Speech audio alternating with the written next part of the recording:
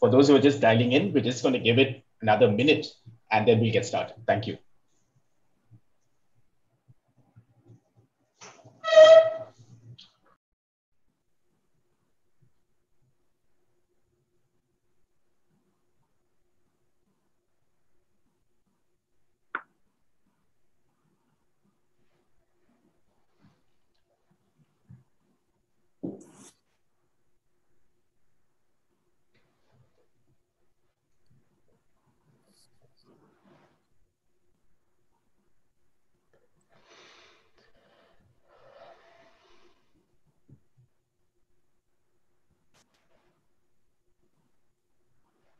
A very good evening to those in India and the East, good afternoon to Europe, and good morning to those waking up in the United States. My name is Rudra Chaudhuri. I'm the director of Carnegie India.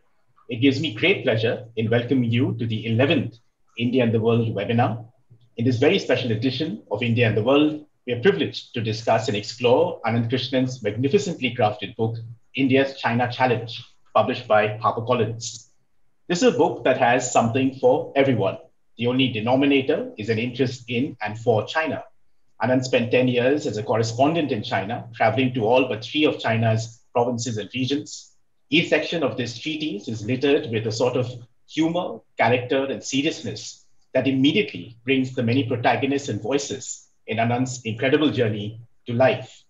Whether it's a take on Mao's China, which is etched in the voice of a certain and living Mao Yuxi, the economist and reformer, who unhesitatingly relays to Ananth the challenging proposition that the legitimacy of the party comes from success in conducting reform and opening up, and not because of Mao, or a shop owner in EU, please excuse my Chinese pronunciation, which happens to be one of the largest producers of Indian deities, or director of the Chinese tech giant Baidu, who is, or at least was, clear-eyed about the attractiveness of the Indian market. Whether the reader is a traveler looking for a deep introduction to China, through the many decades since the creation of the People's Republic, or a venture capitalist wanting to get a more real sense for Chinese entrepreneurs' appetite for the future, or a policy expert looking to get a sense of Chinese negotiators' finer perspectives on the border dispute with India. This book has something for everyone, and in equal measure.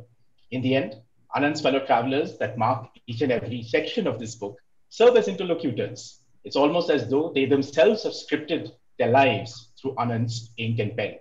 To discuss the stories of China's rise, we're joined today by a very special panel of speakers, Indrani Bagchi, Taylor Fravel, and Srinath Raghavan, and of course, the author himself, Ananth Krishnan. Indrani Bagchi is the diplomatic editor of the Times of India. Indrani covers daily news on foreign affairs, the Foreign Office, as well as interpreting and analyzing global trends with an Indian perspective. Her blog, Globe Spotting, is perhaps the best read longer reads on crucial questions on and around foreign policy. She joined the Times of India in 2004. Earlier, Indrani was an associate editor for the premier news magazine, India Today. Indrani started her journalism career with The Statesman, where she was the weekend editor before moving to the Economic Times in Calcutta to edit the Metro magazine. She graduated from Loreto College in Calcutta and has been a Reuters Fellow at Oxford University. She also has fellowships, or has done fellowships, at the Asia Foundation and the Brookings Institution. M. Taylor Fravel is the Arthur and Ruth Sloan Professor of Political Science and Director of the Security Studies Program at the Massachusetts Institute of Technology. Taylor studies international relations with a focus on international security, China, and East Asia. His books include Strong Borders, Secure Nation, Cooperation in Conflict in China's Territorial Disputes, published in 2008, and Active Defense, China's Military Strategy since 1949, that was published last year. It is the book on Chinese military doctrine. Taylor shows how and why the doctrine has changed as many as 9 times, and why the current doctrine, instituted in 2014, is perhaps the most challenging yet. It is one that inevitably reflects the ambitions of Xi Jinping's global China. Taylor's other publications have appeared in just about every top international relations journal. A Rhodes Scholar and Andrew Carnegie Fellow, Taylor is a member of the board of directors of the National Committee on US-China Relations and serves as a principal investigator for the Maritime Awareness Project. Srinath Raghavan is a senior fellow at Carnegie India. He's also a professor of international relations and history at Ashoka University. He is possibly the best known and read historian of contemporary India. Srinath's 4 single-authored books till date cover everything from a strategic history of the Nehru years to the global history of the birth of Bangladesh, a magnificently detailed yet easy to read treatise on India and the Second World War, and an elegantly sweeping history of the United States in South Asia. His other publications and edited books are far too many to relay here, but have clearly and crucially contributed to a much needed and growing genre of works on contemporary India. Ananth Krishnan, our star for the evening today, is a Beijing correspondent for The Hindu and the author of the book that we're here to discuss, India's China Challenge, right here. In 2019, he was a visiting fellow at Brookings, India. He was previously the Beijing-based associate editor at the India Today Group. Ananth has closely tracked Sino-Indian relations for a decade, from the boundary question and the rapidly expanding trading relationship to the long history of cultural engagement between the neighbors. Before I turn to our special guests, a couple of housekeeping points. We have over 300 people registered for this event today and many more joining us on YouTube. For those on Zoom, if you have a question, please pop them in the chat box in the center bottom of your Zoom page. For those on YouTube, please add your questions in the comment section and they'll be relayed to me and I'll take them back to our star cast. We've kept the rundown for today's webinar fairly simple. I've asked Ananth to spend 10 minutes framing his journey for this audience without perhaps giving too much away. I believe the book is also available online at a discounted price. I'll then turn to each of our other special guests to give us a brief sense of how they read the book from their different vantage points. So we'll make sure that we have enough time for questions and conversations. So with that, over to you, Ananth. Thanks so much, Rudra, for that really warm and very kind and generous introduction. Thanks also for taking the time to read the book. And really very happy to be here. And thanks also to Carnegie India for doing this event. Very grateful for how you've organized it. And of course to Indrani, Taylor, and Srinath as well for making the time to be here today. So what I thought I would just do was try and explain why I wrote this book and what some of my main takeaways are.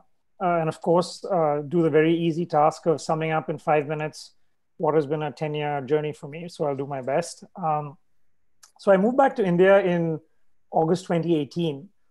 This was after 2 stints in China and 9 years in China as a reporter, first for the Hindu newspaper and then for India Today magazine.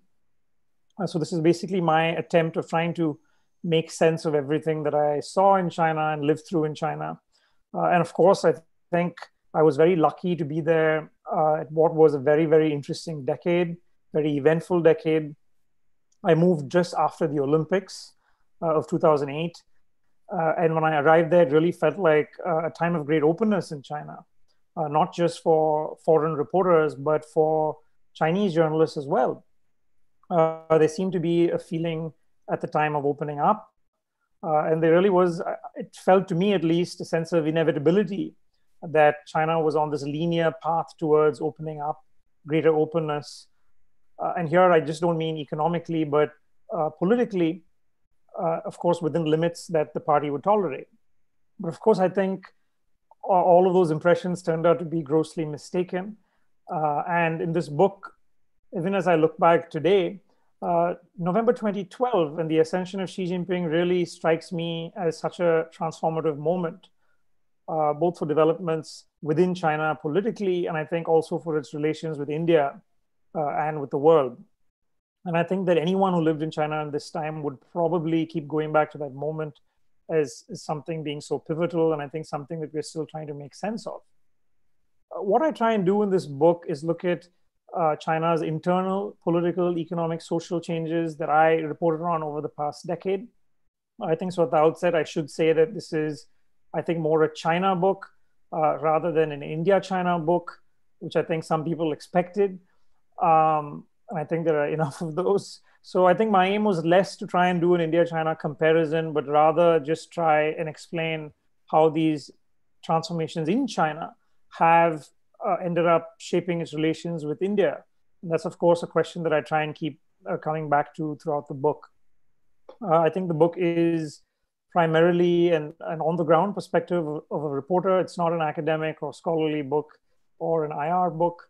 And I think that it's informed mostly by, I think, interviews that I conducted with the range of people that I was very lucky to meet during those 9 years. And so if there's one aim that I really have, it is to try and present a range of Chinese voices and to try and help make sense of all these changes that we keep reading about from the perspective of people in China who've lived through them. So I've organized this book into 6 parts, and each of these parts explores a different dimension of China and what I call India's China challenge. In the book, I argue that India faces a four-fold challenge, which the first 4 parts of this book address. I'll briefly go over what these challenges are. The first is the political challenge, which is dealing with a one-party state in China that is looking to increasingly shape global institutions in line with its values. So I think it's ever more important for us to try and ask, what are those values? And try to understand what these values are. Part 1 looks at the rise of Xi Jinping and how in many ways he has very dramatically changed China's party state structure. The way he has brought the party back to the fore, the way he has centralized power and essentially dismantled this collective leadership system, which of course in many ways I think was a very unique model for an authoritarian state. And I think in many ways really was the bedrock in allowing China to carry out 3 very successful transitions of power. In the book, I also look at the pandemic. I finished writing this book in early August. So I did have some time to try and make sense of the debates about the pandemic. And I think it's quite interesting that to me, it seemed that the debates about the China model in many ways have been getting sharper after the pandemic. And in a strange way, I think reinforcing people's ideas rather than changing them. I think for people in China, the way they have responded to the pandemic following those initial missteps in Wuhan and the way they have recovered, I think it really has revalidated their beliefs in their own system for many people in China. But I think for many people abroad who have focused more on the initial missteps in December and January and the cover-up in Wuhan, I think for them, it has really underlined the weaknesses of this very same system. I think the second challenge after the political one that I look at is the economic challenge. And this is, of course, learning from many of the right things that China did. And of course, from India's point of view of navigating a very difficult relationship, a trading relationship that has always been lopsided and increasingly is becoming, I think, a really conflictual trading relationship.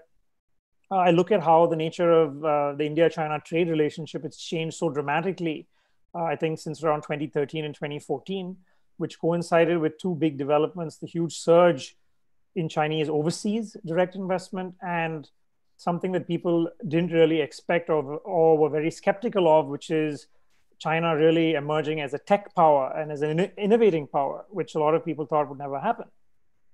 And both these developments really have impacted India in very different ways. And we can talk about that later, but I think these were trends in terms of Chinese companies coming to India, investing in India, looking at India as a big market. These trends really didn't get all that attention in India until I think this summer's events on the border, where India is reassessing this relationship, even though it's been something that's going on for the last 4 or 5 years. A third, of course, is the diplomatic and military challenge. I look at the boundary question and a very complicated bilateral relationship. I think the summer has reminded us of that. I also try and look at China's changing worldview under Xi Jinping and what that really means for the relationship. I think since the normalization of ties in '88, both sides have really done quite well in keeping this relationship going with this mix of cooperating on some issues and competing on other issues. And there were many global issues like climate change or trade where they do see eye to eye and they see some sense in standing together and pushing for reforms of global institutions where they both have a stake. But the question that I ask is, are these shared interests, including bilateral convergences like trade, these shared interests that provided a very strong logic to keep this relationship going and not descending into discord, even though you had so many problems like the boundary or even Pakistan?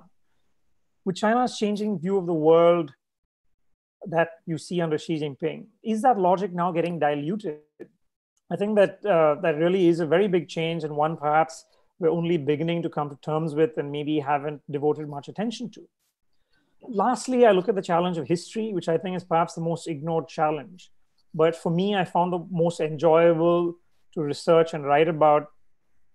I think maybe because that was my subject in university, I think, which also left me with this very deep belief, which I think is not really shared by colleagues in the diplomatic field, that I think confronting the past is so crucial to dealing with the future if we want to live with each other. Though I think the view among officials is no good comes from rehashing these old unresolved issues. So I look at the origins of the boundary dispute and the memory of 1962, which is still such a traumatic memory for policymakers in India, for people in India, I think to a degree that people in China don't really understand. The fifth part of the book looks at China's frontiers based on several reporting trips that I made to Xinjiang and Tibet, which were two places that I really became, in some ways, obsessed about during my time in China, and also on the situation in Hong Kong, where I lived for a few months in 2019 as a visiting fellow at Hong Kong University, which happened to coincide with the protest there. So what I try and do is try and present a different view of China as seen from its frontiers. And I think that I look at Taiwan as well.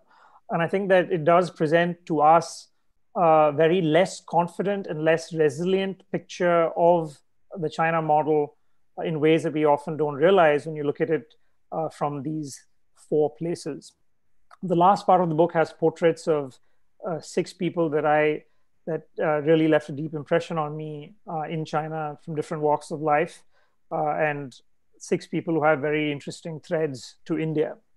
So in short, I think my hope in writing this book is to try and present a different picture of China, to challenge conventional wisdoms that we have on everything from the role of the Communist Party, the China model, how economic reforms unfolded in China, to even the boundary question and the war, and to try and present a different picture as I saw it.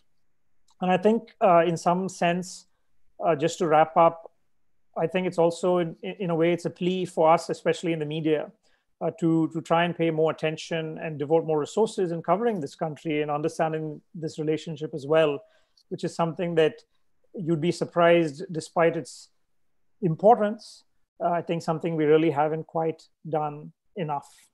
I think on that note, I will end, Rudy. Thanks, Anand. Before I turn to Indrani, can I just ask you one question?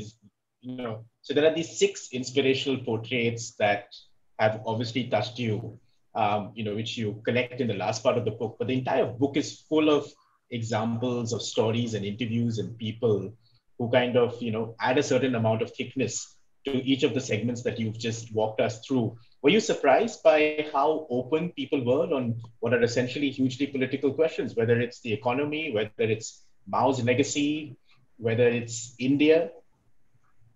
Well, that's a good question. And someone actually asked me this at an event that I did a few weeks ago, a very sharp observation. They said, I noticed that most of your sensitive interviews that you did seem to be from the early part of your stay in China, from 2011 and 12 and 13. Why was that? And I think that made me think quite a bit about the fact that I did find myself surprised when I first got there in terms of the degree to which people were opening up and willing to speak in a way that, as an Indian reporter, I didn't expect.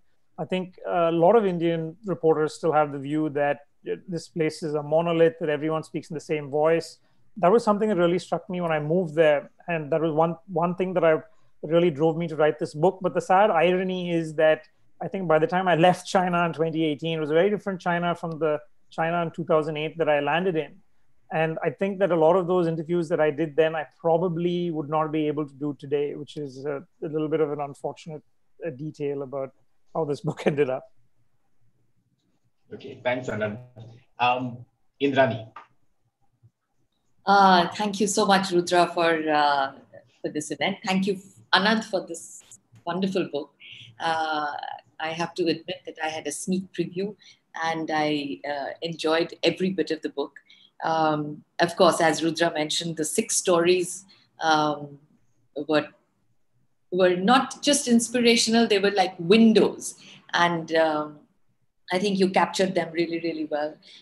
Especially, I like the Maritime Museum. I like the Hong Kong stories. But what I enjoyed most was your attempt to capture, as you call it, the diversity of a billion voices. we do in India, and certainly the Indian media, we do tend to look at China, and I think we wrong China in that respect, but as a single voice, as Global Times and the Communist Party of China being interchangeable, which is a pity. Which is a pity for both India and for China, because inflicting Global Times on the world, I don't think has done China any good. But yes, as I followed your book, I also followed my own journey of familiarity with China, just reporting on China. What I remember that for me was, in a sense, a sort of a cutoff date, if you will, was actually, was it the 6th or the 8th of September 2008, when we were in Vienna waiting for the nuclear suppliers group to decide on a waiver, on a nuclear waiver for India. And it was about 1 o'clock in the morning when the Chinese delegation left the building and sort of boycotted the meeting. And it was about 2 o'clock in the morning when they returned to vote for the waiver. And in my view, that day was not a day that China had anticipated. I don't think China anticipated that. And in many ways, I see that the gradual hardening of position by the Chinese against India, I dated to that particular event. That's mine. That's my sense. And what I do, while the policy part, etc., for someone like me is of course familiar, and it was a pleasure to walk through those policy areas and those histories with you, Ananth, in your book. What stood out for me was the range of voices that you put in, and brings to us always that China is much more than the Communist Party or much more than Xi Jinping. Although right now I would agree with Ananth that you don't really get beyond Xi Jinping. So I think everybody's scrambling at this moment to wonder why his vice president's secretary has just been arrested. And I don't think anybody really knows. But it's true that in the absence of familiarity, the stereotypes between India and China have deepened. We saw these stereotypes both playing out in the Indian media, at least in the Indian audiovisual media, as well as in China during the last crisis in Doklam.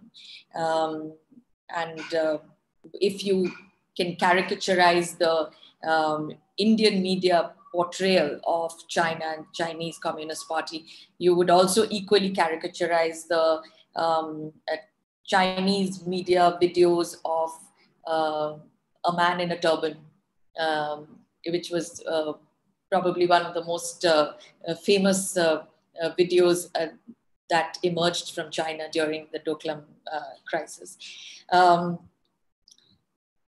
My sense is that familiarity between the two people is desirable, and I think everybody is agreed that it is important for not only better understanding between governments, but between people.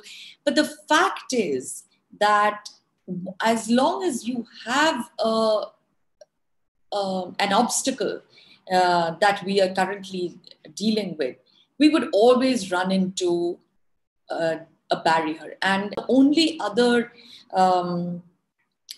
sort of comparable example that I can think of is, in the early 2000s when the US and India were trying to sort of get together and sort of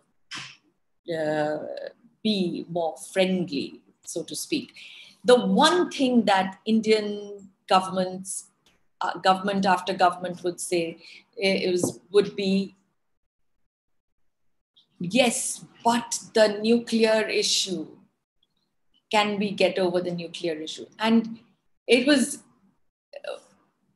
interesting how, while it did not solve all our problems once we did get past the nuclear issue, the fact of that we could physically take it off the bench, the fact that in 2010 Obama, with his speech at the Indian Parliament and supporting India in the UN Security Council, which is really just a political statement, but again, just taking it off the bench, that was actually very important for the health of the relationship.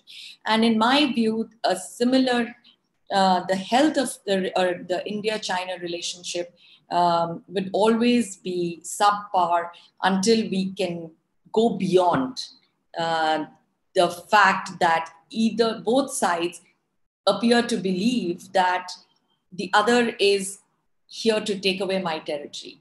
I mean, if you read at least if you read some of the English language commentary by Chinese scholars or by Chinese thinkers, it's almost a mirror image of the kind of writing that you see from India, at least in the current crisis. And then you have to sit back and wonder that here is India, which is China, which is 5 times the size of India. And how do you close this particular gap, this gap of mirror imaging of each other's insecurities? And so I'm not sure how we plan to do this or how we should address this. But one of the things that we really should have is more people, more Indians in China writing, reporting, working, and just understanding the country much, much better than what we do today. And in many ways, I think China's better than this, because China's sent many more reporters, many more people to work here. I don't think there has been an equal number of Indians who have gone there to, certainly in the media sector at all. We used to have a correspondent in China. We don't anymore. And that is one of the disadvantages of the Indian media. And I think as we go forward, we will run into the problem that we are going through right now, the boundary issue, that we do need to get beyond that. But it's one of the things that you take away from reading Ananth's book is how over the years, over the decades, we've always tried to say, oh, well, let's box it away. And both sides have been guilty of this, which is boxing away the problem. And I think we are at a point in our collective history where we can no longer box away this problem. So I don't see how we're going to improve relations until we take this out of the box, deal with it, and move on. I will stop here and happy to take questions later. Thanks, Indrani. And I think this whole question of trying to get over this major sort of the nuclear deal equivalent of the relationship with China is an important one. There's a very nice section in Ananth's book where I think he literally transliterates the work of Dai, who's a long-term Chinese special representative. And actually, what's quite interesting that I found in those leaves is that Dai actually puts the ball in India's court, because that at least my reading of that early period is that the Chinese leadership seemed very keen on some sort of an agreement in 2002, 2003. And it was the Indian political problems with the election of the UP in 2004. And it was, I think, according to Ananth's reading, if I'm not mistaken, it was only in 2009 that the Chinese thought, okay, maybe perhaps now we can do some business.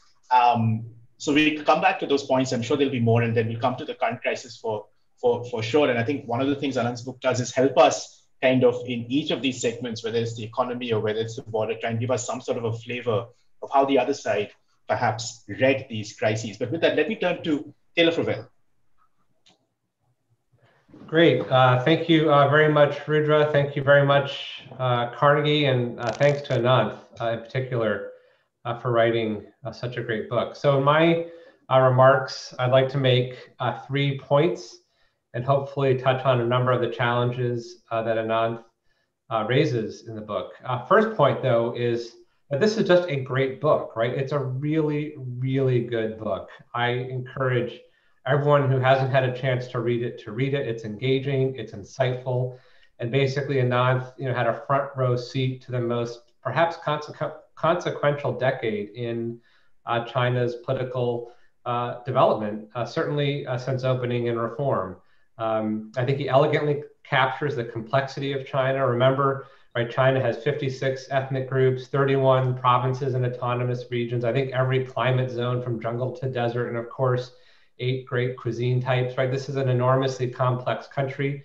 And I think Ananth has been able to distill from it many of kind of the central dynamics in a nuanced and thoughtful way. So I think anyone who wants to understand kind of China and its complexity and how it's changed in the last decade should read this book. And I can only say, Ananth, please tell HarperCollins to make it available in America, because I think many Americans would benefit from reading this as well as your natural audience in India. So that's my praise, and it's really fulsome and heartfelt and sincere. This is a really terrific book. My second point, I think sort of gets to the political challenge, but I also think perhaps is the biggest challenge maybe that India faces. And I think I was just mentioned in the previous set of comments, but basically that India needs to build a much bigger cadre of China experts, right? The issue here, I think, is how can we replicate Ananth and many others who are very sort of sophisticated scholars or analysts of China in India, but really it's a pretty small group. And I don't mean to mirror image and sort of compare everything to the United States, but is my context. And we have, in this country, going back to sort of the Cold War period and today, right, a huge group of sort of people who focus on China with language skills, with time in the country and so forth. And so I was just shocked to read that there are only 3 or 4 Indian reporters in China, right? I had no idea it was that small. And that I think is quite telling and is a situation that needs to be sort of rectified. If China wants, if India wants to learn how to navigate this one-party state, it's going to need more people who understand it and who understand it sort of as authentically as possible and as on the ground. I mean, just to relay one anecdote, when I was in graduate school about 20 years ago, I had to stay at the Foreign Affairs College in Beijing. And I got to meet a very young, newly recruited Indian diplomat whose name I now cannot remember, which is embarrassing. And he had been sent to learn Chinese for a year. And we got to talking, and he was the only person in his entire intake who was going to be focusing on China, which means now, right, with someone who's seasoned 20 years later, it's pretty small. So I just think that if one wants to wrestle with understanding the political challenge that Ananth laid out, one is going to need more expertise. And to me, it seems pressing and urgent, right? So I think it's terrible that, well, I dislike the Global Times for many reasons, but I think it's terrible that the Global Times is the main source of information about China and India because of the English version, right? All of these stories should be coming, or most of the reporting should be coming out of China. So how to change this? Maybe the US experience is a model. Because sort of the U.S. cadre of expertise on China had a geostrategic rationale. There was a huge series of investments in the early 60s, basically in the Cold War, right, to build up area knowledge in the United States across a range of countries where there was going to be competition with the socialist bloc. But this led to sort of the founding, in many ways, of modern Chinese studies in the United States. And then, of course, today, or in the last decade, is sort of the relationship is worsened again. I think you've seen a pretty dramatic increase. So I don't know what is needed on the Indian side, if this is just more financial support from the government, more career incentives in different organizations, but it's really hard for me to see how India can meet many of the challenges without more people who can sort of understand the China problem in the way that Ananth has been able to do, and so expertly and deftly does in this book. My third point is that I want to touch on the border challenge, which I really view as a combination, right, of the diplomatic challenge and the history challenge, right? This is sort of, I think, India's supersized challenge. And what I want to do is to endorse the solution that Ananth has proposed, namely of a compromise, because this is the one issue, as we've seen over the summer. I don't want to get into the most recent details, but it clearly is the issue that could lead to another major military conflict between the two countries, which I think would be disastrous for both. I think the only way that most, or the way that most territorial disputes get settled, whether they involve India and China or other countries, especially when they've endured for a long period of time in the way that this one has, is that basically you get settled, you settle them through compromise, and you basically keep what you have, perhaps with some adjustments here and some adjustments there, but you wouldn't have major adjustments. And so we seem to be in a situation now where India wants to sort of pocket everything in the eastern sector and make as many possible gains in the western sector. I don't think that lends itself to a compromise solution. Of course, here we're just talking about the Indian side, and we can talk later about whether or not China is open to a compromise solution. Although I think because they have offered it several times in the past, that they probably are. But also the alternatives to not compromising, right, are much worse in the long run. Right, first, the current situation I think is unsustainable, where you have many areas where the two sides don't view the line of actual control as lying in the same place. So now, especially in the western sector, we have these disputes within the dispute. And as infrastructure improves on both sides, you're only going to see more troops, more patrols confronting each other, more crises, and so forth. And so I don't think that's sustainable. Another option would be to turn the line of actual control into a line of control. I think this is happening on the north and south banks of Pangong Lake. That is also quite volatile, and given the capacities of the militaries on both sides, could be prone to escalation as well. And the third option to compromising, right, would be to clarify the line of actual control and maybe create some buffer zones. But this would be terribly hard work that I think would be very similar to negotiating what the final boundary might look like. And so one might just say, well, let's try to push for a compromise solution. The one caveat I want to mention here comes from a real nugget that Ananth has in the book about the Western sector and Kashmir in particular. And so one insight that comes out of the book, I think from an interview with either a Chinese scholar or diplomat, was how apparently in the exchange of maps for the Western sector in 2002, it was India's desire to include Kashmir as part of that conversation that then led China to sort of withdraw its map and stop talking. And Ananth, please correct me if I don't quite have the details right here. But I think the bigger point is that there's this linkage that I think India would like to make between sort of Ladakh as well as Kashmir in terms of the areas between what Pakistan controls today and China. And that will probably hamper any settlement on the Western sector itself.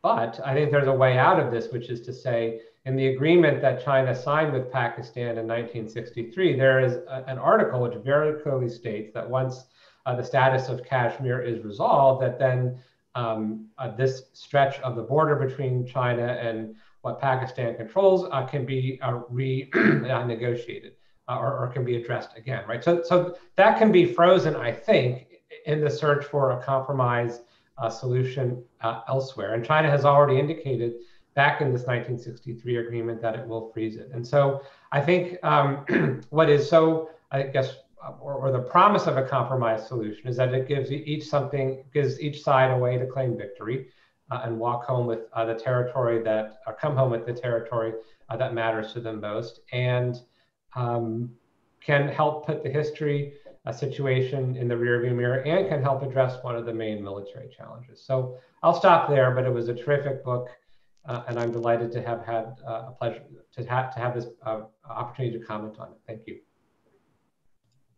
Thanks a lot, Taylor. I was hoping to save the weeds on the border for later, but you got straight into it. And it's a good thing now we're going to be turning to Srinath, a historian, someone who has served on some parts of the border in his earlier avatar. But before I do, Ananth, given Taylor's comments, which is, so let's put the current crises aside for a second, because there are just too many dynamics associated. There's no way there's going to be any business with China, any kind of business close to usual for quite some time. But if we just abstract that for a second, my reading from your book was that there was some appetite for a compromise perhaps in the early 2000s. But the view at the moment, if I read the last part of your book right, was that the approach in China seems to be is, let's talk about everything apart from the border and kick that can down the road. And I mean, that's certainly what Srinath and I had also heard when we were in Beijing last year. But would that capture it right? I think so. I think from everything that they've said publicly, at least, and everything that you read in the Chinese press as well, the common line of argument is China offered these compromises in the past in 1960, 20 years later. And then by some accounts, according to Dai Bingguo, in the early 2000s as well. And the argument that they make is it was India that was never able to compromise. And now they seem to suggest, at least, so does Dai Bingguo in his book, that offer is no longer on the table. And I think there are signs that in the last 15, 20 years or even longer, especially as far as Tawang is concerned, they seem to have publicly said repeatedly that that's something that they would really find it hard to part with. So, but I think that I would agree with Taylor's broader point and everything that he said. And I would just add that the one other point that I make in the book is, it seems to me that there is also a Chinese view that that to some degree they view having this unsettled border as some kind of leverage. And that seems to be something that the impression that I came away with. But I would, of course, add an asterisk, which is that we can't assume their views are ossified. And I think if you look at the last 40, 50 years, there is evidence to suggest that these things change, which is why perhaps optimistically I make a case for why India on its part should be willing to at least do what it can to push for a settlement, at least to expose the Chinese claim that it's India's obstructionism that is the biggest obstacle. Before I just turn to Srinath again, Taylor, just reflecting on some of your own work in your latest book, there are 10 fairly powerful pages in Ananth's book that looks at the reorganization of the military inside of China, the effects that has had on the political leadership, and clearly now a skewed civil military kind of dynamic. How do you see that playing out when it comes to issues like the border crises and potential for negotiations, empowered theater commanders, etc.? How does that play out? Taylor? Oh, I'm sorry. I thought that was to Ananth. So, I mean, there's, again, and I apologize for getting us to the border dispute, but it's a big part of Ananth's book. So, and it's something I study, so it's not unsurprising. I don't think that there's any civil military crisis in China. So I think what's happening on the border has the approval from the highest levels. You can't move the kinds of forces that have been moved along the border without approval of the Central Military Commission, which is now the chairman's responsibility system, which means it all goes up to Xi Jinping, right? And so this is very clearly much a centralized effort. And I think, of course, one can't, at the same time, one doesn't want to say that every individual decision at the tactical level by a squad is approved by the center, certainly, but I think the main thrust of what the PLA is doing reflects the wishes of the chairman of the CMC, which would be Xi Jinping. And now, of course, as it's become a much larger crisis with, the reports keep escalating, and there's no way to verify them. We went from 40,000 troops on each side to 50,000. And some reports are 60,000. This is a large number of military forces, very, very significant in size and scope. And so that would clearly be something that I think would be managed at the very highest levels in China. Thanks, Taylor. And with that, return to Srinath. Thanks, Rudy, and thanks, Ananth, first of all, for writing this book and giving us this opportunity to talk about all these interesting things. Just to echo a couple of points that you and Indrani made, I think it's fair to say that China is perhaps the it's over-analyzed and under-reported as far as India is concerned. I think there is a stock of very poorly informed knowledge about China, which informs a lot of our discourse. Phrases like the Middle Kingdom mentality, etc., trip off our tongues as if they are gospel truths, even if no serious historian of China will subscribe to any of those notions of how the Chinese conceived of their own relationship with the rest of the world. I think even the extent of English language scholarship on China remains thoroughly under utilized and rarely invoked in the context of our discourse on China. So I think it's not just that we need much more of people like Ananth, but I think we just need a lot more study of China, even using non-Chinese language sources, English language sources in the context of a country like India. And I say this as someone who teaches in a university as well, which is that I really think our education system needs to come to terms with the fact that China is a central part of the story of modernity in the 21st century. And if we want to prepare our students and our country for this future, I think it's only incumbent on us to study it with the kind of seriousness which it deserves, which unfortunately is not the case, I'm sorry to say, in much of the writing, commentary, 9 o'clock television news notwithstanding, in what happens in the Indian context. And I think that's a very sad thing. And I think Ananth really puts a finger on that. Ananth's book is distinctive because he is perhaps the first Indian to have done a sustained work of reportage coming out of China. And to that extent, I think this book itself will become part of some kind of history going forward, perhaps as a trendsetter and hopefully a harbinger of the trends to come, which is to say that many more people actually go, live, learn the language, understand the society, and make an effort, just as we do with many other parts of the world, with which we perhaps are more familiar. And Ananth's book, as he himself said, is actually, a lot of the book is about China. It's not really about India and China.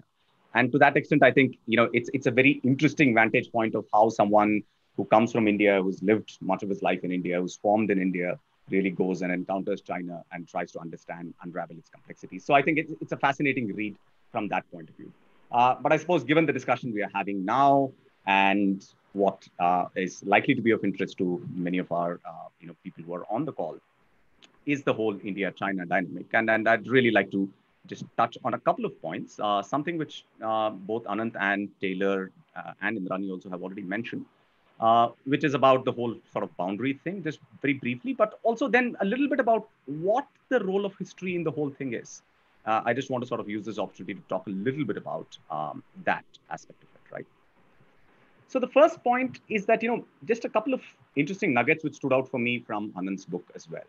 On the LAC, right? I mean, so there is, it is very interesting that the provision for clarifying this amorphous thing called the LAC was there in the 1993 agreement, and it's been there as something on the agenda, so to speak, to be done, right? And we know that in the middle sector, the maps were actually exchanged. But when it came to the Western sector, the Chinese initially sort of saw our maps and then said, let's close off this exercise, right? And what were the reasons? I think Ananth mentions this point about India's map actually also including those parts of the state of Jammu and Kashmir which are under the control of Pakistan today, and perhaps have been since 1947. Yeah, and that the Chinese refused to sort of countenance for two reasons. I think the first reason is that already in 1960, and this is a very important point, from 1960, the Chinese have said very clearly that they will not discuss Pakistan occupied Kashmir as far as any of these negotiations concerned. So I think the fact that the Indians in 2002, and Jaswant Singh was the foreign minister at that point of time, April 2002, the maps were exchanged. It was either the 17th or 27th of April. And the Chinese immediately said this is not acceptable. Given their relationship with Pakistan, I think this was only to be expected, and perhaps it was an avoidable diplomatic misstep on the part of India. And I think that's something that Ananth's interlocutors tell him. Of course, the Indians believe that the Chinese are simply rationalizing a decision taken for other reasons. And the dominant Indian view is that the Chinese just want to keep this issue open. I don't think that's quite a correct reading. I think what Taylor said earlier is an important consideration on the part of the Chinese, which is that if the LAC clarification is going to take a long time, and if that exercise actually yields something like a commonly agreed upon LAC, but if the Indians continue to show no further interest in actually settling the border, then the LAC becomes a de facto border, which the Chinese do not want to allow to be the case. Because they have been absolutely clear that while they accept the LAC as an administrative arrangement of some convenience that cannot be the final border. That's been their position since 1959. I think all of these things are just worth reiterating so that we don't continue to misunderstand and to portray as if their positions are very different. For instance, recently when the Chinese said that we have clarified our notion of the LAC, on whatever, 8th of September 1959, when Zhou Enlai wrote to Jawaharlal Nehru, it was headline news in Indian media. That's only because most of our people don't know what that history is. The Chinese have consistently maintained that that is the case. The question is, what exactly does that line amount to, which they have never clarified. Yeah. So I think it's important, therefore, to get the Chinese perspective on this and not to assume that our assessment of their thinking is the only way that things work. Yeah. So we have to fundamentally understand that there are two sides to this problem, and each side comes with a certain perspective. This leads me to the second sort of related issue, which is that of the boundary settlement itself, right? And I think Ananth kind of goes through the history from the 1950s. Ananth, I must frankly say that there were some points where I did not agree with your sort of reading of what happened in the 1950s. For instance, your claim that India's decision to show clear boundaries in 1954 through its maps, in some ways precluded all forms of negotiation. I don't think that's true. I think even the documents which have been declassified with the Ministry of External Affairs in the last 4 or 5 years tell a picture which is quite different, which is that the Indian government was actually not at all focused on the Western sector throughout this period, right? There is a note prepared by the MEA in 1953, just ahead of our negotiations with Tibet, which says very clearly that Aksai Chin is one of those areas which are disputed in the Western sector. And if it comes up for dispute, if the Chinese insist on talking, we should be prepared to talk. Right. And this is a point that Jawaharlal Nehru subsequently, even after the 1954 issue of maps, makes. So what is the problem in the 1950s? And I think the 1950s are educative because what they suggest is that the real problem was not about finding ways of compromising, but it was a total collapse of trust, which happened in 1959.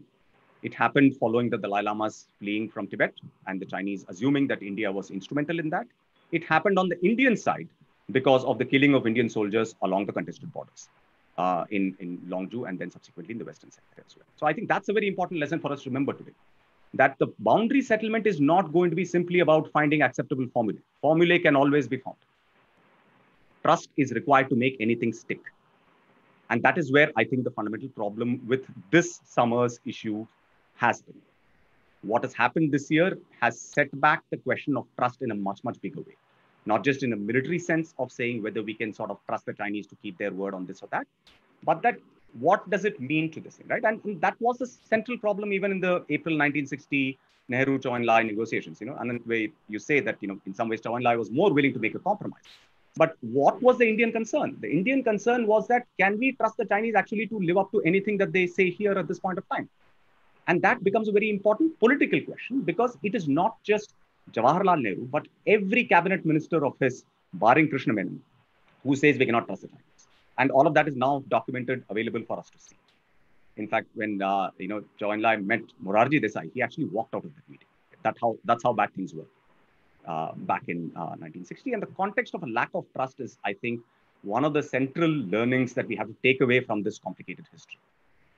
Because, I understand today, if you're thinking about the border issue, you to say that, listen, there is a problem, which is to say something like Tawang, right? Which the Chinese, since when are the Chinese claiming Tawang? Since 1985. Yeah, that's the first time in the talks that they said that, in the eastern sector, India has to make compromise, and subsequently said that has to be Tawang. Obviously, Tawang, in some ways, as you say, is non-negotiable for India because it's an area where, which is very highly Indianized, so to speak. School children speak Hindi in Tawang. Tawang returns a member of parliament to the Indian Lok Sabha. So these are very important things from our system's perspective. So, and as you say, perhaps the Chinese know it, right? So what then is the scope for compromise is perhaps something to be trusted. Now, that said, I do agree with you and with Trail that there has never been a government in India which has ever seriously considered what will it take in order to get a settlement. What will India have to give up in order to have a settlement is a question that I believe no Indian government has in seriousness ever considered. And perhaps it may be time to consider that, yeah, as you are saying. But let me just end on a slightly pessimistic note by pointing out 2 or 3 reasons why I don't think that's likely in the current context. The first is, apart from the issue of trust and what has happened in the very recent thing, if you look at the trend line, which Ananth, your book brings out as far as China is concerned very clearly, under Xi Jinping, there is a very strong kind of projection of the leadership. There is a rejuvenation of certain forms of Chinese nationalism. Your interlocutors say, how back in the day, if Zhou Enlai decided to do something or Deng Xiaoping decided to do something, nobody could sort of, go after him on whatever, some microblogging site. Whereas today, all of that is not controllable in some ways, right? But I think that trend operates in India as well, right? One of the very striking things to me about even the past crisis is how many times the official spokespersons of both sides have referred to our two leaders and their understanding. It is almost as if these two leaders stand in for these two governments. And the personal understanding between Modi and Xi Jinping, in some ways, is the way that this issue is going to be handled. And that, I think, doesn't make for a very easy settlement. Because at the end of the day, then you're putting one person and their legacy and their conception of what they are at stake. I think a degree of depersonalization of this relationship actually would have helped. We have gone in the opposite direction of highly personalized styles of diplomacy between two leaders who are very, very conscious of what their image is, not just at home, but also at abroad. And I think that is definitely a difficult issue. Actually, it militates against a settlement of the kind that you advocate. The second thing is that how both sides have been thinking about their own past and using it, right? And we know about this in the context of China. In fact, there's another, to coincide with your book, a new book by Rana Mitter, which talks about how China has been using its memory of the participation in the Second World War, etc. But more broadly, we know, and your interlocutors also make this point about China's century of humiliation and how that long history shapes, right? But what is striking to us in India is that we have also started adopting elements of that discourse. We now routinely refer to ourselves as a civilizational state, obviously a trope and a model which is borrowed from where. Our foreign minister recently said that India has had 2 centuries of humiliation. Yeah, so we are twice as bad in some ways. And there is even a price tag which is apparently attached to it. $25 trillion siphoned away by the British. So if this is the way that we want our past to relate to our current identity, then I am not sure that either India or China is going to be in a position to sort of compromise, because these borders are then fundamentally playing to your sense of what your national identity is and what you think that history means in the current context, right? Instead of saying that we are 2 confident countries which are going to be important players in the 21st century, and that we need to put this issue behind us if we want to make any kind of progress, as Indrani suggested and Fravel suggested. We are harking back to modes of thinking and this thing, which are going to make it much more difficult for a compromise. So, so my alternatives are, if you cannot solve an issue, you should manage it. If you cannot manage the issue, you will have to endure it. I'm afraid where we are today in 2020, I think endurance is our fate. Unfortunately, I can't be much more optimistic than that. Let me stop there. Okay, thanks, Srinath. So there's a question from Professor Mahendra Gaur, which I think relates to some of the points that have been made over here, which is the importance of personal diplomacy, and clearly referring to Xi Jinping and Prime Minister Modi. But before I come to that, Srinath, let me ask you a question. If your thesis is that you need a more institutionalized process by which you deal with the border, to understand the border, to manage the border in itself, which is well taken.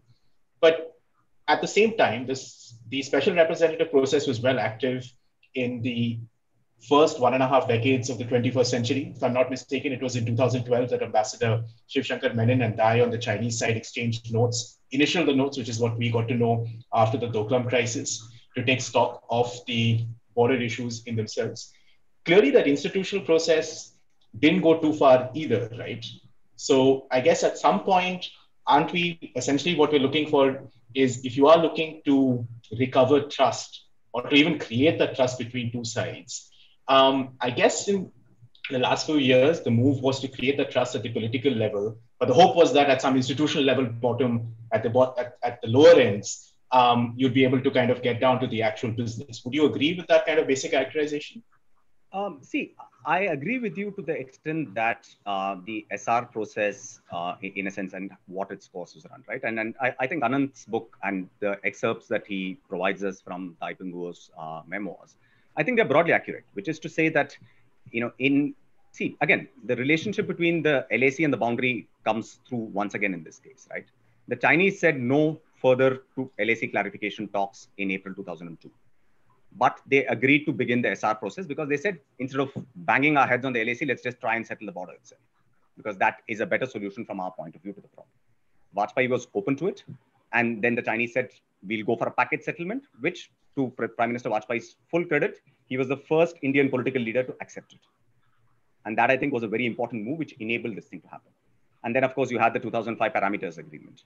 But the reality is that between 2005 and whatever, 2012, 2014, or even subsequently, a lot of that negotiation was not done at the level of political leadership. And actually, Ananth quotes both Tai Bingwa and Shiv Shankar Menon as saying pretty much this. Neither of them had the mandate to discuss what is it that we can give up and what is it that you can give up. The discussion never got to that stage. The discussion was about preliminaries, which are important from a procedural point of view, to say, now we have got it to the point where the political leaderships have to take a call on what is it that they are willing to give up by way of compromise, because everyone knows that there has to be some give and take. Even if we want the closest to the status quo, there will still have to be some give and take. There is going to be nothing short of that. And I didn't think we ever got to it. And I think, in fact, we regress from it, because if you look at when Prime Minister Modi came to power, see, the Chinese expectation, as Ananth points out quite clearly, was that he's a prime minister with a very strong mandate. So they believe that, unlike the UPA, which was kind of weaker and more inwardly focused, etc., maybe there's going to be more play. But the reality was that Prime Minister Modi's first pitch was going back to LAC clarification. So from the Chinese point of view, it's a turning back of the clock. His his special representative was not appointed for several months. We know that. And then when the process began, it's kind of dragged out because there is no political interest on either side to give this priority. Instead, what was priority initially was to attract Chinese investments from this thing, to try and create a personal repo, to say that, listen, if the two leaders understand each other, we are going to have a better time. And not to say that personal understanding does not matter, but the level of personalization of this diplomacy which has happened, I think is almost max of, a very different time in diplomacy, when heads of state used to be rulers rather than democratically elected leaders or leaders coming through certain kinds of processes like in China.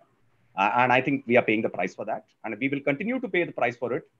In some ways also, it boils down to the personality of the two leaders, right? I mean, they are very assertive people who have come through a very difficult system. And, just as Prime Minister Modi, Ananth tells us the story of Xi Jinping's rise, about how difficult it was to actually even get a leg up in that system. So these are tremendous political entrepreneurs. But I don't think that makes for good diplomacy. Indrani, if I could just turn to you, do you agree with that? That it does not, in fact, work for diplomacy in itself, and that in a sense it's backfired? You follow this more closely than many. Do you agree with that basic framing? So, a couple of things.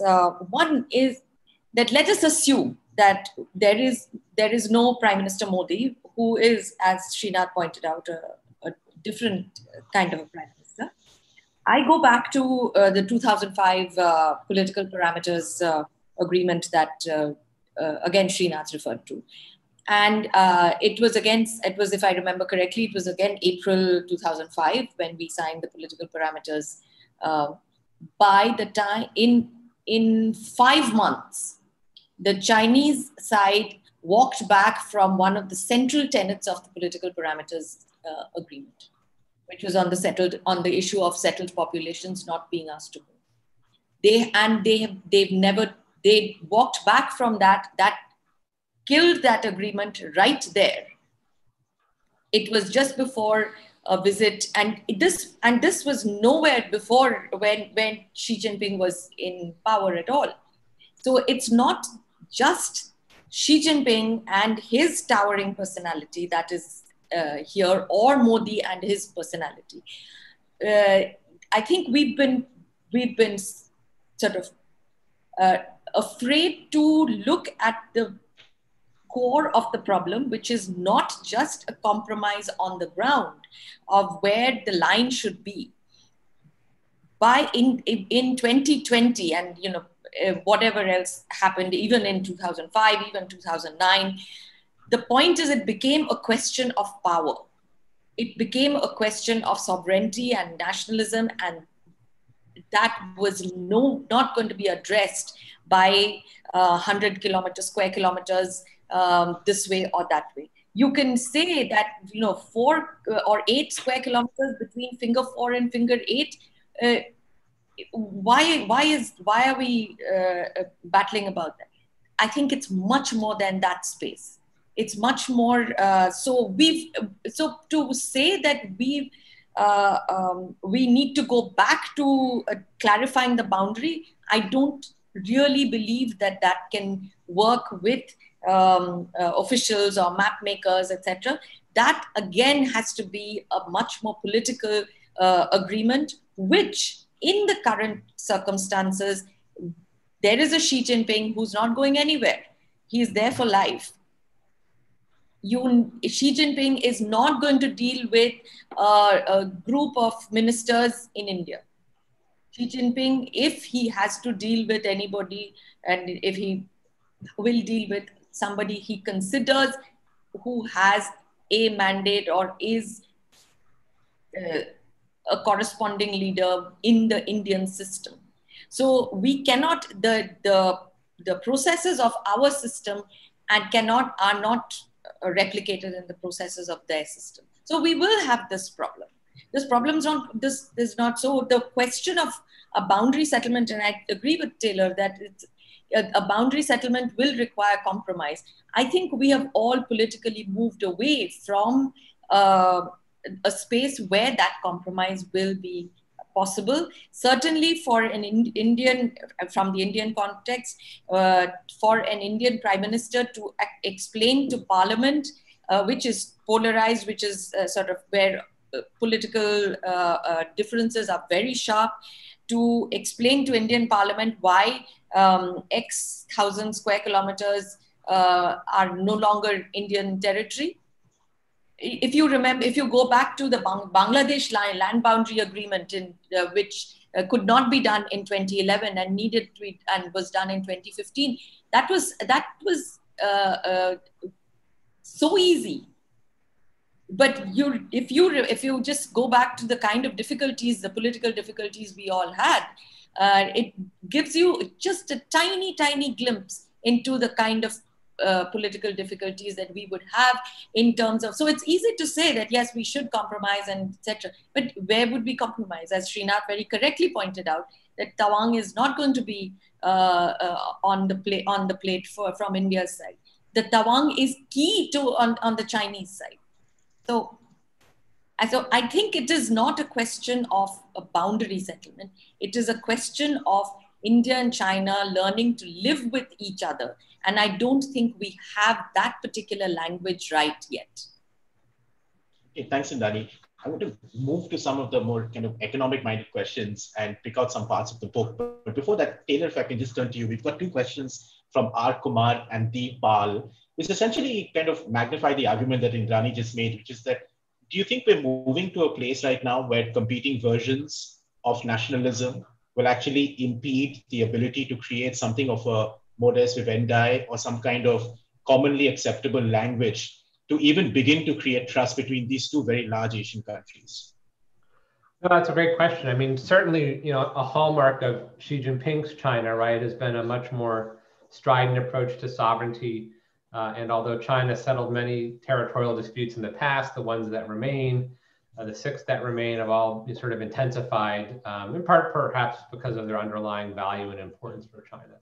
And so I guess I share some of the sentiments from other members of the panel, right, that even though a compromise solution is the way that, really the only way in which you will solve this, short of brute force, which is not attractive or possible, that nationalism will probably get in the way, right?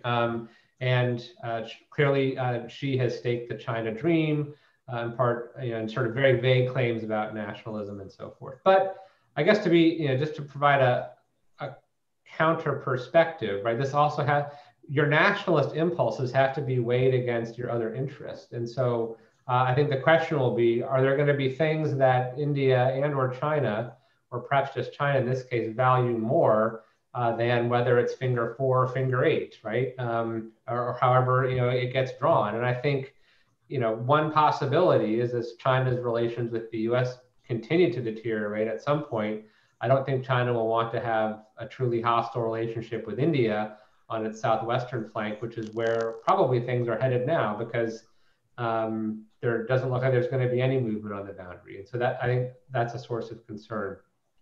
On the question of Tawang, let me just say briefly, at least my understanding, and maybe Srinath and Ananth have a different understanding, and in Indrani, but it sort of appeared at a time when India was wanted to negotiate each sector of the border separately. And I think China didn't sort of like that. And I think Taiwan came up as a way to basically have something to ask for in the East, if that was going to be negotiated separately from the West. But if we return to if there really is a package deal approach, then I think the question of Dawang perhaps is more manageable. But nevertheless, I wouldn't want to underestimate the power of nationalism. And I think the way in which at least Srinath captured it in terms of the way in which diplomacy has become personalized, and that sort of inherently intensifies nationalist impulses, because that's, I think, sort of the basis perhaps on which these leaders feel most confident. It is not a rosy or optimistic scenario. Thanks. Okay, Ananth, I'm just going to turn to some of the questions on the economy, but if I just turn the question on the border issue the other way around, do you think China has a plan when it comes to the border dispute? Is there an acceptable plan inside of China in terms of what they might actually want? If there is, Rudy, I don't see it. It seems to me that as far as what they say, I think the general trend seems to be that this isn't the right time to settle it, and it's best to be left to the next generation, is something that you hear often from them. And I think that one professor in Shanghai put it really well, and this quote really stayed with me, is that the way he put it, he said that the big difference between the way China looks at it and the way India looks at it is that the Chinese don't think it's the right time because of the current state of the relationship.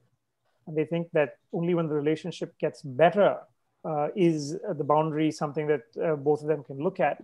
But he says, well, the Indians look at settling the boundary as a prerequisite. So you're stuck in this terrible cycle and this catch-22. So I would agree with all of them that with Srinath and Indrani and Taylor as well, that because we are stuck in this cycle, it seems to be something very difficult to break out of. In the book, I do mention this heady feeling in 2014 when following the election victory of Narendra Modi in India, that he did feel he was going to break out of the cycle. And there was this moment in 2015 when they had opened up this new border route through Nathula Pass, and you had a BJP member of parliament lead a delegation or a group of Indian pilgrims, and the Chinese ambassador had driven all the way from Delhi to Sikkim, and this was this big moment right around the time when Prime Minister Modi made his May 2015 visit to China, and there was this whole feeling that they were on the cusp of something new. But then, of course, I think this breaking out of this cycle turns out to be far more difficult than every new leadership that comes to the helm, and they discover this very quickly, and I think that's where we are. And I would very briefly agree entirely that this feeling of nationalism in both countries has just made it so much more complicated, where I had one Chinese professor tell me that people will say Xi Jinping is selling the country if he did this. Even if maybe it is an exaggeration. And I think ultimately the power of the party state in China is such that if they did decide to do it, it's far less of a problem than what we would have in India, as I think Srinath and Indrani mentioned. I mean, there's an interesting part of your book, if I read it correctly, where you seem to suggest that, where you suggested you did an interview with Marji Ali, the long-term China expert, where in fact I found it quite interesting. Marji Ali says is that public opinion, as far as the border dispute or the crisis with India is concerned, is a problem for China. And then a couple of pages later, you had Ambassador Shiv Shankar Menon who said, well, actually, I actually don't think public opinion is such a big issue in India. And I think he referred to the 1993 Peace and Tranquility Agreement, which he negotiated, where he said is that we estimated that public opinion is going to be a big deal, but actually it was not. So which kind of turns the head on our usual assessments of the power of public opinion in shaping outcomes. Were you surprised by that finding? I mean, in the time that you spent in China, do you feel that, has public opinion now been kind of correlated or equated with the rise of Xi Jinping's own version of nationalism? Is that the equation? I put it slightly differently, Rudy, in the sense that I think sometimes we can overestimate public opinion as being something ossified. And often I think it takes leadership in any country to take the first step, and you'd be surprised that the public opinion might be malleable. And I think that I see it more as a question of interest rather than public opinion, where I think the question that both leaders would have is, what do they gain by doing this? And what do they lose by doing this? I think it really comes down to that. But I think that unfortunately, it may lead us to a situation where only when you realize that the costs of not settling outweigh the costs of settling, and you don't want to be in a position where you realize that because it's going to take something like what we've seen this summer or worse, which is why I kind of plaintively make the case to preempt that. But I would agree with Srinath's very pessimistic take at the end of his remarks. I would agree with him entirely that I think we're now in this phase of endurance, I think for the near future as well, after the events of this summer. And understanding why China did what it did this summer is something that I'm still scratching my head over, especially after covering in painstaking detail the effort that it took to bring the relationship back from the brink after Doklam. You had these 2 years and these 2 informal summits, and now you're not even back to where you were in Doklam. It's far worse. So I think in this current moment, it really does seem to be that for the near term as well, we're going to be stuck in this phase for a while. Thanks, Ananth. I'm just going to turn to, we've got a whole range of questions on the economy, on startups, on gating Chinese financing, etc. So I'm sorry I'm not going to be able to name everyone who's asked these questions, but I'm going to club them together. Ananth, you did a fantastic piece on Chinese investments into India, albeit for the Brookings India. And then you kind of, there's a lot more detail on that in your book. The Indian government at some level started gating or screening Chinese finances, which interestingly predated the incidents in June, if I'm not mistaken. The first set of press notes came out in early April, and then that kind of developed since then. How do you see that working out in the future? I mean, as you very colorfully describe in your book, Chinese VC funding is tied to the hip with the growth of the startup industry in India. And as you mentioned, it's not just a question of financing, it's a question of structure. And you give a very good example of Alibaba and Paytm, for instance. They even use common colors to make sure that they're part of one large family, the financing apart. Given that this is a pandemic hit economy, an economy that in India has been struggling for the last many years, so it's a bit of a double whammy for India, unlike many other countries. India is going to need investments. But as Indrani and Srinath and others have kind of pointed out, and you yourself said, is given the China problem that you have, and it's not going to be business as usual, how do we square this circle? How does this work out in the near future? No, it's been interesting to see the shift in attitude in the last few months.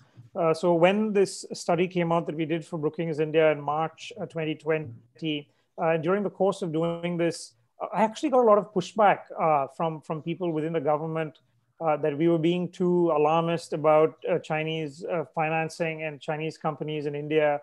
And the most common question that I heard from people back then, and this was just not so long ago, the most common question that I heard was, why is it that we are fine with allowing the Western companies, the Facebooks and the Googles to come, but why is it that we must be most scrutinizing of Alibaba and Tencent? And I actually heard that argument a lot.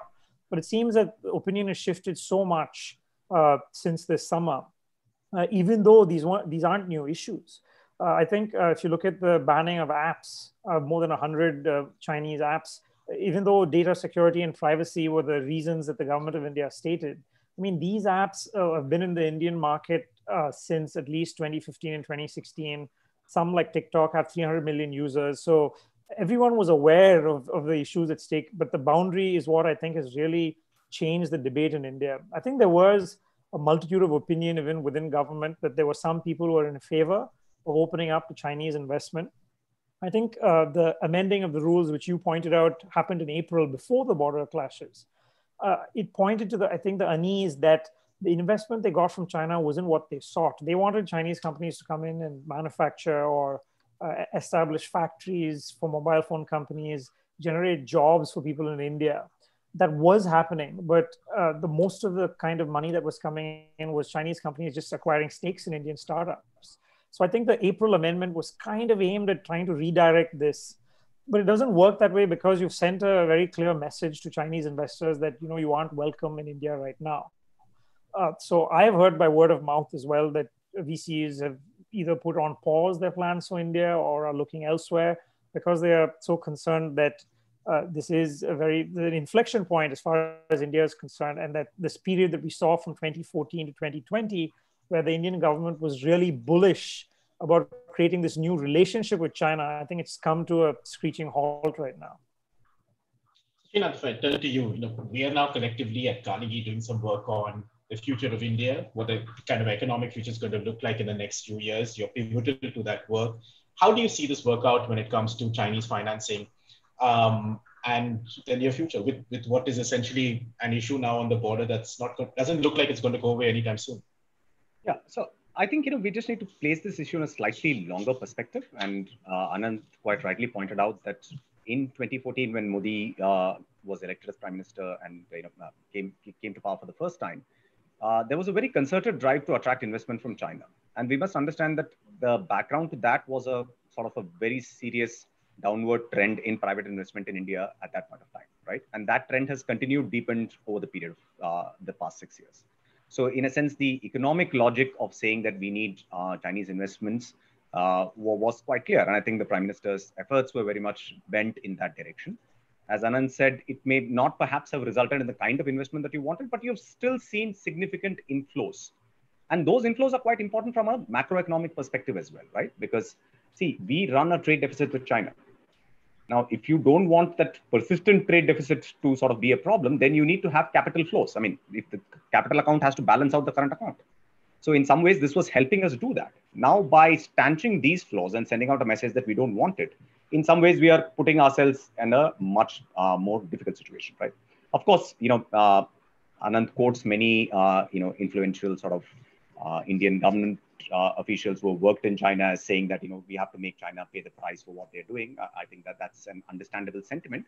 But let's face it, that there is a price to be paid for India as well. There is going to be no one-sided cost which can be imposed on the Chinese. The absence of Chinese investments will hurt whatever pockets of these sectors that we're talking about. We may prevent the Chinese from, say, carrying out 5G sort of, activity in India.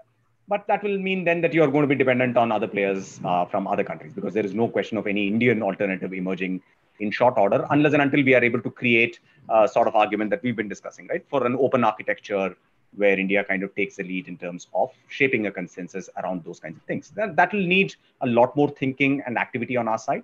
So at this point of time, yes, it may seem like this is a relatively easy way of imposing costs on the Chinese, but I don't think economic sanctions work quite that way, right? I mean, there will be a reciprocal cost that we'll have to pay. And that cost is going to bite us even deeper at a time when we ourselves are struggling to recover and adapt from the pandemic and its consequences. So I think if we want really to think about, what do we do apart from just keeping the Chinese out, then we'll have to do a lot more. And I think that's the kind of discussions we've been having. Indrani, can I just take that to you for a second? I mean, we take the point that, any kind of sanctions is going to hurt India in the short term, perhaps even in the medium term, given where we are as far as the economy is concerned. But I guess at some point, if you have to make a move, you have to make a move. And, the government's perspective is that you'll absorb the pain. The key to that is, of course, is that you have to make India attractive as a country for others to actually want to come in and invest. That's the only way you can hedge the bet of unplugging from China. So how do you see this kind of work out? I mean, do you see a backpedaling on gating Chinese finances in the near future, or do you see it completely tied to the situation on the border? No, I don't see it tied. I don't see it completely tied. I think the government used the opportunity the border issue presented to take steps that certainly the tech security chaps had been flagging within the government for some time. And to Ananth's point that a number of officials objected to this sort of vilifying of Tencent and Alibaba, I agree, and I find a clear. I used to find a clear distinction between the economic ministries and the security ministries about the approach to China and Chinese investment. But I'd say one more thing. One, it's very important for us to be able to put the to create alternatives to the early stage financing that a number of startups in the Indian tech sector used to get from China. This was easy money.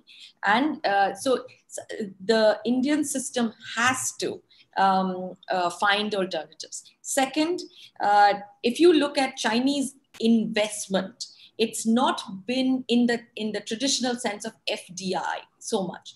But if you look at Chinese projects in India, for instance, infrastructure projects, government projects, in fact, I would say that what has hurt the Chinese more has been the government procurement bans, on a government project bans.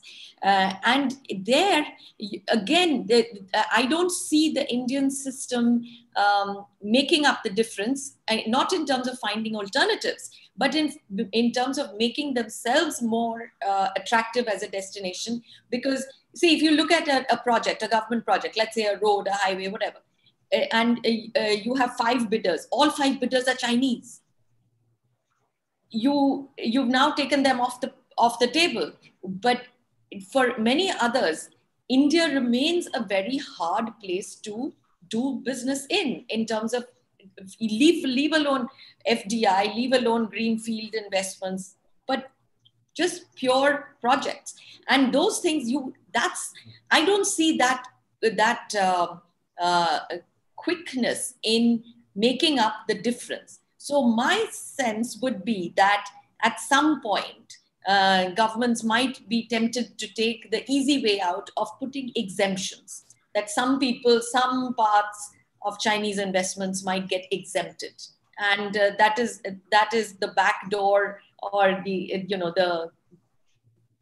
sort of cheat step out. And I see that happening, because I don't actually see them taking the steps to make this a more permanent. As for the apps, it was, if I remember correctly, 2 years ago that the first tech alarm went off in the Indian system, where they looked at something called the UC browser, which comes with every Chinese Android phone and is the default browser. But they did an analysis of the kind of stories that came up on the UC browser when you when you opened it. And this was this was after Doklam. And the stories were very, very China centric. So that was the first time the alarm bells went off in the Indian tech security sector. And it took them, 3 years? And I think they used the conflict right now to do what they had been wanting to do for some time. And I mean, in the US system, you've seen State Department statements on military civil fusion in China, et cetera, et cetera. All of that has been mirrored in the Indian system. Thanks, Indrani. I'm going to very quickly, we're well over time, so I'm just going to try and finish up with Taylor and then Ananth. And I'm going to ask you a question which has very little to do with borders, strategic competition, economy. Taylor, you've spent a lifetime studying China. Ananth, you've spent a good decade and more walking the streets of China across the field. What do common Chinese, and there are a range of questions which are actually interesting. There's a range of questions from what I might say younger people, students, people, the next generation of policymakers, thinkers, journalists, and academics. And many of those questions are actually saying is, what do regular Chinese people think about India? So let's get away from the politics. What does that look like, Taylor? So I will confess, I've not asked many younger Chinese people what they think about India, but let me say the following, which is that, right, going back to my first point, China's a huge, diverse place. It has a pretty, now oppressive political system, but Chinese on the individual level are among the most sort of gregarious, loquacious, people you could come across. And so you'll get a whole range of views on anything, right? I mean, this is not a country where I think there is a monolithic view. I would say in general, and perhaps this is because of the imbalance between sort of the importance that China attaches to India versus the importance that India attaches to China, right? I think most Chinese tend to look perhaps more towards the United States when they're thinking about a country that can do them great harm or might have a really big impact on them. And so I think India never, and I'm an American too, so I'm talking, obviously my sample is biased, right? So this is not a great great answer to your question, but to say that, so I think there's a tendency, at least in my orbit, for the conversation to be more America focused. I think Chinese international affairs analysts are more America focused than they are India focused. but the people themselves are just, you'll get any range of views on anything, right? I mean, this is a very dynamic society in that sense. And perhaps that's been quashed a bit in the last few years, but the underlying kind of dynamism, I think, will come back. I'll leave it at that. And Ananth, if I can ask you, because even in India now, I mean, you keep meeting students that are Chinese students at JNU. There are exchanges, nothing like what you describe in your book, which is the university exchanges that take place between, say, China and the United States. But there are still kind of I know of internships where Chinese students are coming. Some of that's getting harder because of these rise in competing kind of nationalist views on various things. But what's the common impression in China? I mean, it's a blunt question, it's a hammer question, but perhaps you'll give us a qualified answer. Yeah, I would say that it would depend on who you ask, but I will try and answer that even though I'm going against what I say in my book about generalizing. But I would say that it really depends on who you ask. And I think that India is far less, it doesn't evoke the kind of heated nationalist sentiment that you might get within the US or Japan. I mean, people are aware of the boundary and things like that, but I don't think this is their dominant sort of interest vis-a-vis India. And I think especially if you look at younger Chinese and those who work, for instance, in the tech sector, up until 2020, over the last 2-3 years, I met so many people who everyone seemed to know someone who was doing business in India, whether it was in terms of tech-related stuff, or as Indrani said, even working on projects, project contracting, or solar power projects in South India, or it was looked at as an opportunity, as an economic opportunity. I would say that's one dominant strand that I often encountered. I think culturally as well, I think that there is a huge interest. One of the people I profile is somebody who is the president of the Amir Khan fan club in China. And I think the point that she made was people in her generation who were born in the 80s, who grew up watching Hollywood.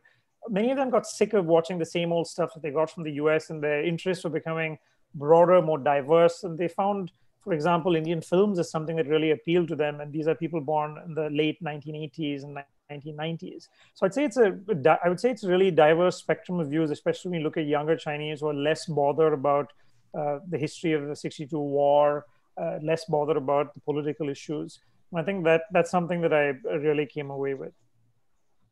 Thanks, Ananth. And as I said, we're well over time. And I'm going to thank my panelists in a second. But just want to say is, I think if we want to get away from the generalization, there's a very nice line in Ananth's, towards the end of Ananth's book, where he says, sometimes I wonder if the mention of China still evokes in people's minds the bygone image of a population all dressed in gray mouse suits. So to the audience, go buy this book. Let's get away from the gray suits. Perhaps let's get away from Maoism itself. And I wish you all the best. Indrani Bagchi, Srinath Raghavan, Fravel, and Ananth Krishnan. Thank you very much for joining us on India and the World. For our audience, please stay tuned for a very special episode of India and the World on the 28th of October with Ashley Tellis and Suhasini Haider on the upcoming drama in the US elections. Till then, have a good weekend and thank you. Thank you. Thank you. Thank you. Thanks. Bye.